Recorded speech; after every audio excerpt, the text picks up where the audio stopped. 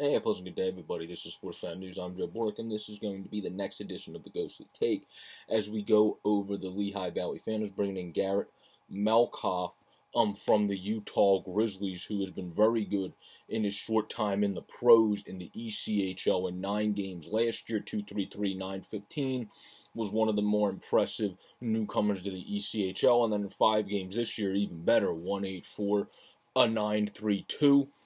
He was solid at Long Island University, Mercyhurst University for his 2 years there before going to Long Island, and then also in a couple games, only 4, at UMass Lowell all the way back in 16-17. So good collegiate career, good solid start to his pro career. Obviously, the Lehigh Valley Phantoms need all the help in net they can get with Felix Sandstrom and Kirill Ustimenko on the taxi squad, and Samuel Ersan going through a couple bugaboos with his injuries, but looking fantastic when he's been on the ice. And then Patty Nagel, the all-time winningest active goaltender at the ECHL level, 5th all-time in general, has been stepping up tenfold for the Lehigh Valley Phantoms. But it's always great to bring in, obviously, more goaltending talent, and specifically young goaltending talent. A former 6th-round pick of the Ducks in 2015, the 25-year-old Garret Metcalf is now back with his former teammate Charlie Gerard, who was also on the Utah Grizzlies, as well as Hayden Hodgson. So teammates reunite. We'll see if he gets to get into a game here. If he does, it'll be exciting to see what he can do, just as it was exciting to see what John Gillies was able to do, which was very good in the one game against the Bridgeport Islanders. So we'll get to see what Metcalf's able to do at the higher level now, getting called up from AA hockey, the ECHL level, to now AAA hockey, obviously, at the AHL level with the Lehigh Valley Phantom.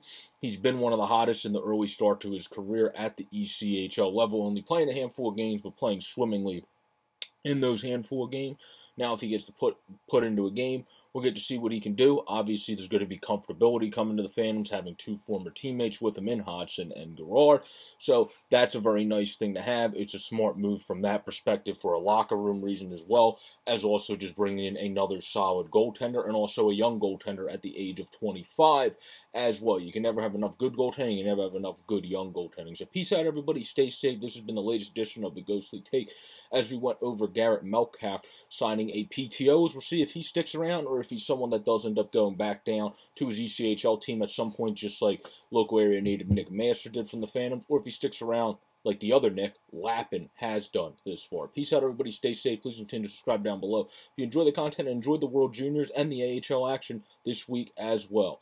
Go Phantoms. Let's keep making some good moves out there and also keep recovering, just as we were doing before the holiday break, play-wise, and keep the good play going, obviously, post-holiday break. Peace out, everybody, and stay safe.